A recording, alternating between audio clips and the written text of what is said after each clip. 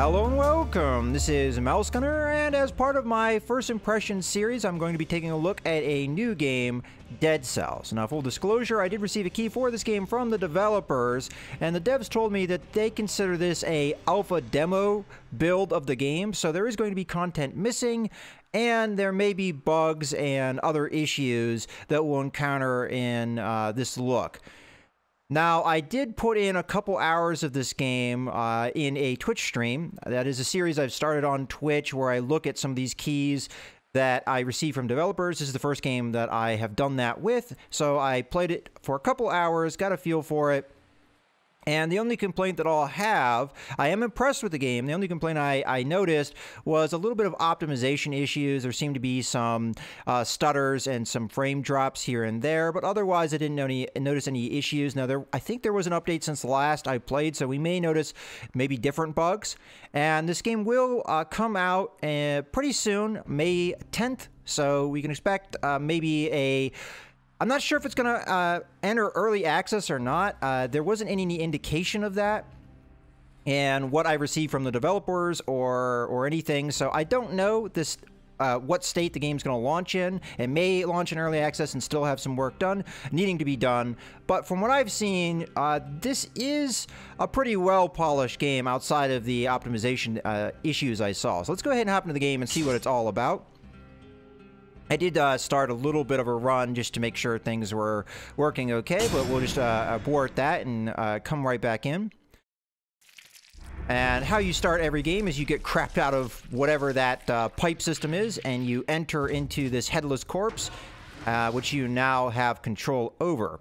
Now, this is a side-scrolling roguelite, and it has some similarities, at least in my mind, to Binding of Isaac and Enter the Gungeon as far as the way the level design works. Not necessarily the gameplay, because this is a side-scrolling game as opposed to the style of game that Binding of Isaac is, for example, where it's more top-down. But the level design is similar in that you have the same set level progression, more or less, but there is procedural generation with these levels. So I don't know exactly what this level is called, but the second level we'll get to is always called the ramparts. But the layout of the ramparts is going to be slightly different every time. Just like the layout of this level, your starting level is going to be slightly different as well. So it's similar in that way. Now, there is a semblance of progression. As you can see, these jars, a lot of them are empty, but the ones that have items in them, these are things that I've unlocked through the progression. We'll see how that progression works as we jump into things. And if we look down in the lower left, these are all the key bindings. This is something similar to Ruin of the Reckless, which is another game that I've looked at in this first impression series. And I actually really like the fact that these key bindings are here. It shows you exactly what the different items are. So we start off with a attack with our X, so that is it right there.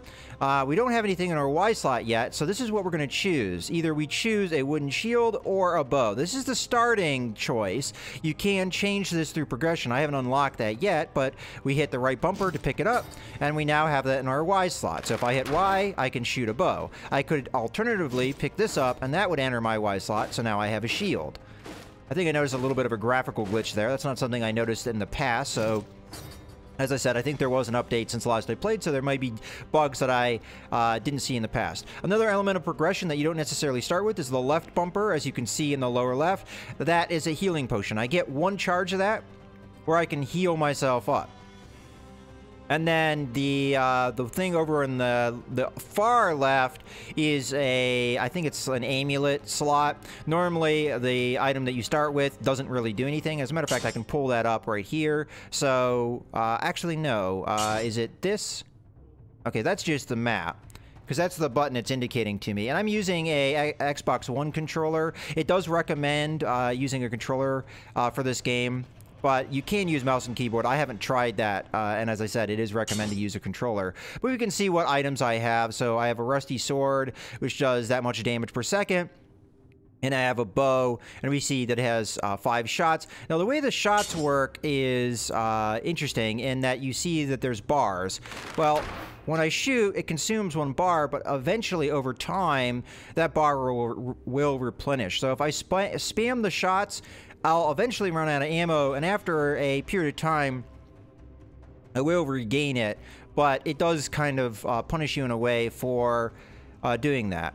Okay, so if we talk to this guy, this is one of the things that, this is content that isn't in the game yet. So this is somebody that I'm guessing records your game stats. That's not something that exists in the game yet.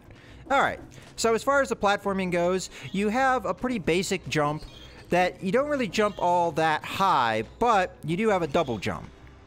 Now, as far as the platforming goes, you will grab onto ledges, and I find the control system to be relatively fluid. Now, you'll encounter doors which you can open normally, and then they will close on their own after a period of time. Or you can smash the door, just as I've done there. Now, we also smashed that little, I'm not even sure what to call it, floating ball of gold, and it gave us gold when we smashed it. And gold we'll use in shops. Alright, so we have some enemies here, so I can shoot them with my bow. And I can dodge roll, and the dodge roll works similarly to the way it does in a lot of these rogue-lites, in that it will mitigate damage. Okay, so we have a new item here, and this is going to enter our item slots. So we have a flashbang. If I hit right trigger, that will trigger the flashbang. I can jump down, and I'm going to show you another move you can do. You can do kind of a stomp, like that, and it will stun enemies and do a little bit of damage to them. And you can jump up onto ledges like that as well. So again, we do that, and we just straight up just splat this guy. This is somewhat of a gory game, as you see the chunks of their bodies and the splats of blood on the walls. And I really do like the art aesthetic.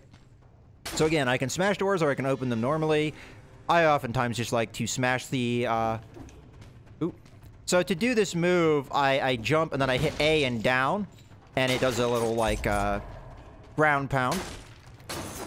There are secrets throughout the game, and I'll try and look for them. Usually they're on floors or on walls, so sometimes you'll attack something and you'll note that there is a special block or what have you. Okay, so we have a little bit of new enemies to deal with. So this guy will shoot these orbs that will blow up after a period of time.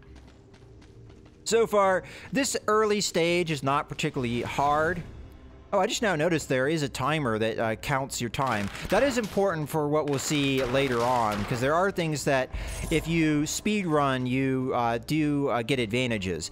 Now, these things are things in the world that I'm not exactly sure what they do. It says rub, and this happens when you rub it, but I have no idea what this does. And this is a big part of this game, is you're not really given a lot of instruction.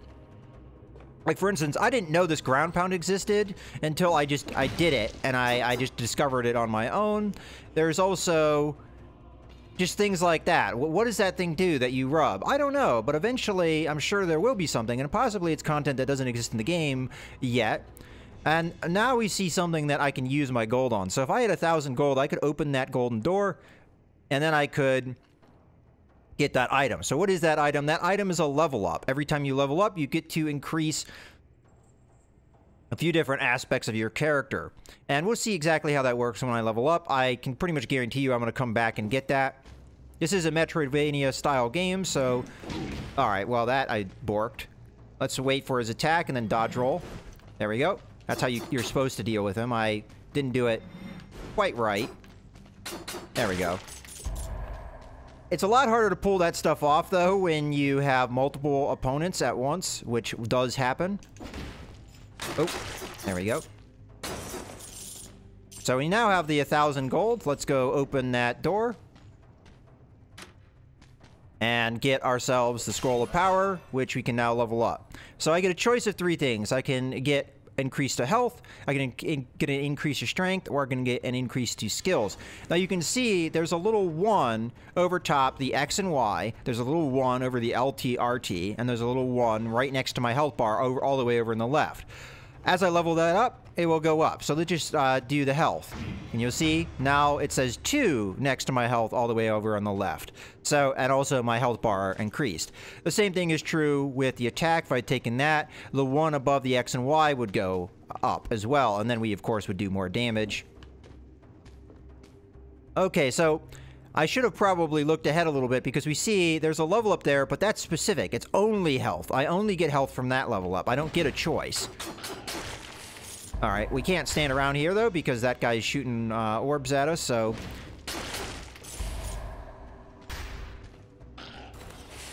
These guys can shoot through floors and walls and stuff, so it is something that you have to kind of be mindful of. Okay, so as I said, we don't get a choice there. We just get that level up to our health. So now we have level 3 health, and we're up to 190 as opposed to the 100 we started with. Now you'll notice that there's another thing just above the gold. So if you look all the way over in the lower left, you see the gold is 213. And above that, we have something that looks like blue orbs, and it says 8. Those are cells. And that's what we use for progression. And we'll see that as I finish off this level. The teleporters are how you can get around the map. And I'll use that here in a second. Oop. Alright, so I'm spamming my shots here. Oh, I ran out of ammo, so... There we go. Just dodge that roll past that guy's leap. And we're good to go. So let's go ahead and use this teleporter. Now, I only have one other teleporter unlocked, but if I wanted to, I can do that. And then I teleport over there. And this is a good way to quickly backtrack if you need to. Which really helps in a metroidvania style game. Kind of reminds me of Enter the Gungeon. Okay, we have a chest here. Let's go ahead and open it. Get ourselves a... Ooh, I love this. This is my favorite ranged weapon. Whenever you have 2 attack items, you have the choice of which one you want to get rid of. Because this is a range attack, and we already have a range attack here with the bow. I'm going to replace that. So, the throwing knife has more ammo, but also has some special effects on it. So, we can see that it does however much damage per 2 seconds, as you can see, as opposed to just a second. And it also has a damage bonus because it's a level 2 as opposed to a level 1. So I'll showcase that here in a little bit. And if you smash a door, you will stun an opponent that's behind it. Let's just go up here to check. Oh, there's a secret. We get a little bit of gold. Another secret. We get a...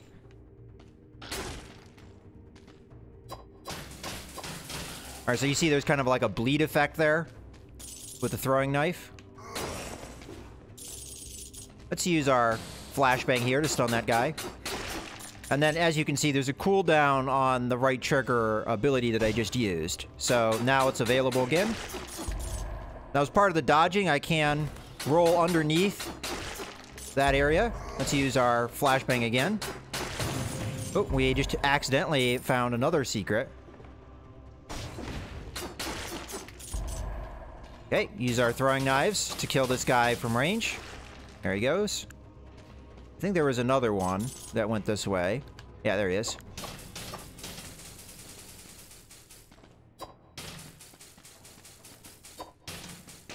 Okay, there we go. And we have another level up. I'm going to go ahead and take the strength upgrade. Unfortunately, I haven't encountered any basic weapons, so we still have just our basic attack here. So as you see there, I smashed through the door. That is going to... Oh, okay, the shield blocks the flashbang. Alright, that's something that I wasn't aware of. Ah! See, that guy with the orb's making my life difficult. Because he's making it hard to deal with the shield guy the way I want to. There. Ah, he keeps turning around. Alright, let's take care of the orb guy.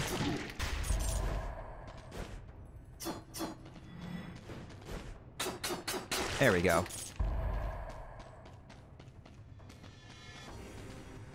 Okay, so I've taken a little bit of damage. I don't think the damage is as punishing. Oh, I was just talking about a weapon, and I just happened to stumble upon my favorite weapon in the game.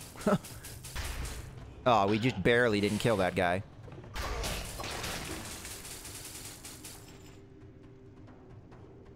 Alright, let's just be patient. Okay, so Electric Whip. This is by far and away my favorite weapon in the game. Now, this doesn't do as much damage as the Rusty Sword, but it has great range. And those are the cells that I just picked up there. That was a cell that was just sitting there. As a matter of fact, we've gotten quite a lot of cells. This is not typical for the first level. So we get another teleport. We can jump around as we choose. Okay, we got to the shop now. This might be the end of the level. The shop's not necessarily always in the same place. Okay, I don't want the shield because that would replace one of my X or Y items. We could get the bear trap, which is going to be another item. It would enter the left trigger that I could use. So this is just going to be something that we throw on the ground, and if anybody walks over it, it's going to trap them for a bit of time. Usually speaking, the amulets are pretty powerful. That would replace the amulet in the lower left that doesn't do anything at the moment with whatever this effect says. So any enemy that touches you is frozen, is the effect. And that's pretty powerful in my opinion. Unfortunately, we can't afford it. I think I'm just going to save my money. It sucks because we're so close. Possibly, I might, if there's still more to go on this level, I might be able to, unfortunately, no. Now, this is a character you encounter very early in the game that I'm not exactly sure what his story is, but he's alive when you first encounter him. So we're going to be moving on to the ramparts. I think we saved the money, even though this item here is very tempting and we were just so short of being able to get it. Well, we could always try for a secret. No, okay. Let's go ahead and go onto the ramparts just to show what that's like. But I think this is a pretty good run. I've got my favorite throwing weapon and my favorite melee weapon. Okay, so this is where we get our progression. So the cells that I have over on the right, I can invest in various unlocks. And some of the things I've already unlocked, for instance, the healing potion I've unlocked. I've unlocked gold recovery, which allows me to conserve some of the gold that I had in my last life if I die. Right now, what I'm trying to invest in is a healing potion level 2, which would give me 2 charges for my healing potion, which I think is very valuable. And most of these other things unlocked items. So when I unlocked the first level of the blood sword, that just allowed me to have the blood sword. And when you unlock something, in the run you unlock it, you pretty much get it right away. So that's useful too if you don't really have a weapon going. But I think I'm going to go ahead and invest what cells I have into the potion. So there, I've done that, and we can just go on. So the next part we're going to get to is the refilling station. So if you're wondering, why didn't you use your health potion? Well, at the end of every level, you get to refill your health potion, but it also will refill your health if you need to. So you do kind of have an incentive to use your health potion at least once in the level, but you don't know exactly at what point you're going to want to use that because you don't know at what point you're going to need it, really, sometimes. Now, there is a way to find health in the levels, but relatively rare. Usually, you're going to be depending more on the health potion you have to heal yourself. If you remember to use it, oftentimes I forget. This is one of those things, the more time you put into it, the better you're going to get at the game, and the more you're going to remember to utilize things. I think the first couple times I played, I was really struggling with the controls just because I'm not used to this style of game. But I think I've gotten okay at the game. So we're going to take advantage of our range attack here. And, ooh, what did we get there? This is a blueprint, so this is going to add into things that we can unlock for later. Okay, we're going to jump down on these guys in a second. I'm going to take care of these guys up top first. Oh, I didn't even know I could throw down like that. As a matter of fact, it looks like it's context sensitive. So when I was over at the ledge... Oh, maybe... Oh, it auto attacks the closest enemy. I remember reading that in the description. Okay, let's jump down. Okay. Okay, that guy there is dangerous. But now that I know that I got auto target with my throwing weapon, I'm not as scared of him. Okay. Looks like we may have missed some stuff over here. Looks like I can make that jump. If I don't bork it and fall. You don't die if you fall off of ledges like that. Okay. Don't see anything else of value outside of the soul that we got. Now, at this point of the game, they oftentimes will throw what I call the challenge area. There's also this area. Ooh. That's a door. I would show it to you, but it's a door that's locked by time. So if you go to the door, let's just do it real quick. It will say, oh, this door closed 10 minutes, 45 seconds ago. That's because I did a really slow run. I've gotten close to getting to that door, like being a couple minutes away. But if I wasn't explaining everything to you, and I wasn't taking my time, and I was really trying to do this fast, if I got to that door in enough time, it would be open. At least that's how I understand things. I actually haven't done it myself. Alright, so we got a weapon upgrade. This is just going to, again, not be a choice. We just get that particular level up. So we're level 3 for our attack damage. Okay, there is a teleporter here. So this might be the area I was talking about, where it's the challenge area. I'm just going to hop down here. Yeah, this is the challenge area. I don't want to do that, because from my experience, the challenge area is very difficult, but more or less it's an area I would go down into, and the only way that I could progress is by defeating a really tough elite opponent. And it's really difficult to do, and I've never really succeeded, and I want to continue with this run, so the chance that I'll die there is very high, and usually in combat you don't really get a good chance to use the potion because it is... You know, it's a fairly slow item to use. Now, out of curiosity, I cannot... Oop. I can't throw through the floor, so unlike some enemies who can attack through floors like that mage, I cannot. Ah!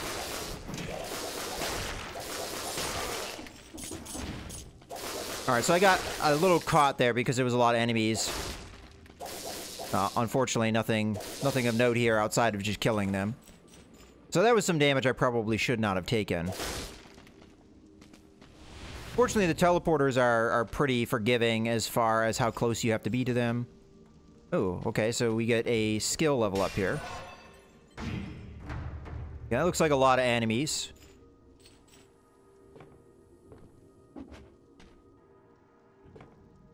Flying enemies, to boot. Might be a good idea to...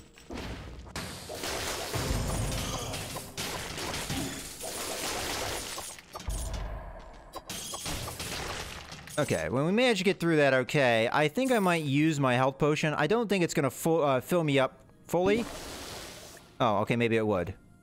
But that's using the health potion. It's not necessarily... Maybe that is relatively quick. Maybe I could do it in combat. I just have never really tried. Let's attack this guy from behind. Ah.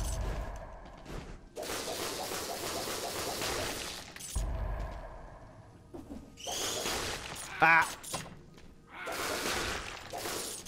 Let's back off here, use our...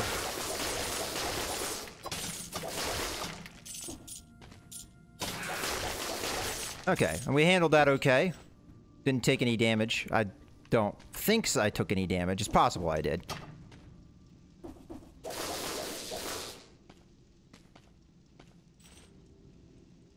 Turn around. Stop looking at me.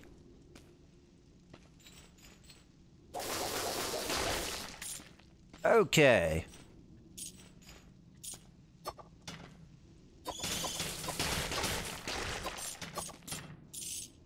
Okay, guy with the shield's blocking a lot of our damage. Be patient here.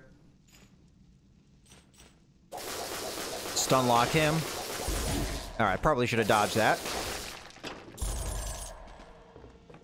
Okay, I tripped a tripwire there, which... This is where I really love the throwing knives, because they seem to take care of these enemies really nicely. Looks like the whip also auto-targets, which makes that a pretty powerful weapon to have. Okay, so that's a door we opened down there. Ah, I should have dodged. I was just about to.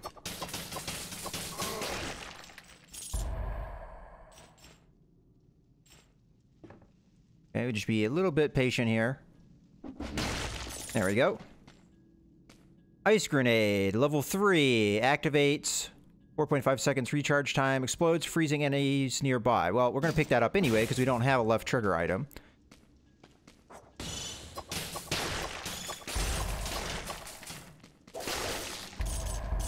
Okay, well, so far so good. I am half health though. Ooh, and we find ourselves a secret. So as you can see, the difficulty has definitely gone up in this level as opposed to the previous one. I usually consider the first level to be something that's easily tackled. Second level, maybe not so much. Trying to... Okay, apparently I can't through the floor. Alright, so the mage is kind of being a dick. Wait for the shield. That's going to be the toughest enemy to deal with. Alright, well there I just died. Alright, well we at least get to see how the progression works. I thought that was a pretty good run through. I haven't yet actually progressed past the second level, but I feel like I did decently there. So, here we go with the progression, and as you saw there, I do get back some of the gold, 25% of the gold that I had in the previous death, and just like before, we have a choice, beginner's bow or a good old wooden shield. Now, one of the progression things that I could have done that I'd like to work towards is allowing the starting weapons to be random amongst the ones that I have unlocked so far. So that all of these things that I have in jars, I could potentially start with. Not necessarily, it's kind of the luck of the draw, but at least it's better than just always starting with the same starting equipment. And honestly, personally for myself, first off, I didn't notice the optimization issues this time around. So it's possible that that last patch, although it maybe had some graphical bugs that I saw here and there, has fixed a lot of that, but maybe you saw it better than I did. Maybe there was still some stutters and some frame issues, but it seems like it's better. Again, the game hasn't launched. This is not going to be the version that you'll see when it does launch on May 10th. So I'm pretty impressed. This is a game that really, presentation-wise, looks solid, but the real winner is the gameplay. I feel like, although it's simplistic maybe an idea, as far as, you know, at times it may seem like you're just mashing the X button. But I just think that the combination of all the abilities you can use, the fact that it's very dodging oriented, that you're supposed to be dodging more than I did for sure. You have your secondary attack, which honestly it's up to you how you want to do that. You can do a shield, you can do a bow, you can even do two close combat weapons if you really want to, if that's your style. And then you have the items on top of that. I think that adds in a lot of complexity, and I think that the controls are executed very fluidly, and the overall gameplay is compelling in that way. So as I said, am very impressed with this bit of look that I've taken, and I honestly think that it is worth checking out. If you're into this style of gameplay, if you're into metroidvanias, if you're into roguelites, I'm pretty darn impressed. In any case, I hope you guys have enjoyed the video. This is Mouse Gunner, signing out.